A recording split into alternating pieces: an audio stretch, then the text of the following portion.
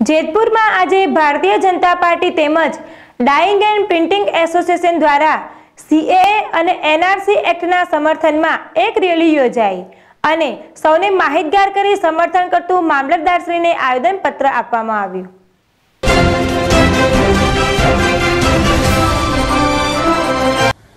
કેન્દ્રની ભાજપ સરકાર દ્વારા નાગરિકતા સંશોધન કાનૂન બનાવવામાં આવ્યું છે। તેની વિરુદ્ધ દેશભરમાં કોંગ્રેસ તેના સાથી પક્ષો તેમજ લઘુમતીઓ દ્વારા ઠેર ઠેર વિરોધ કરવામાં આવી રહ્યો છે અને ઘણી જગ્યાએ તો હિંસક વિરોધ કરવામાં આવી રહ્યો છે, જેથી આ કાયદો તો સ્થાનિક લઘુમતી મુસ્લિમોના વિરોધનો નથી તે સમજાવવા માટે આજે જેતપુરમાં શહેર ભાજપ દ્વારા તેમજ ડ્રોઈંગ એન્ડ પ્રિન્ટિંગ એસોસિએશનના અને શહેરની વિવિધ સંસ્થાઓ તેમજ વિશાળ સંખ્યામાં રેલીમાં જોડાયા હતા અને આ રેલીમાં કેબિનેટ મંત્રી જયેશભાઈ રાદડિયા પણ જોડાયા હતા અને આ રેલી પોલીસ પરેડ ગ્રાઉન્ડથી તીનબત્તી ચોક, સ્ટેન્ડ ચોક,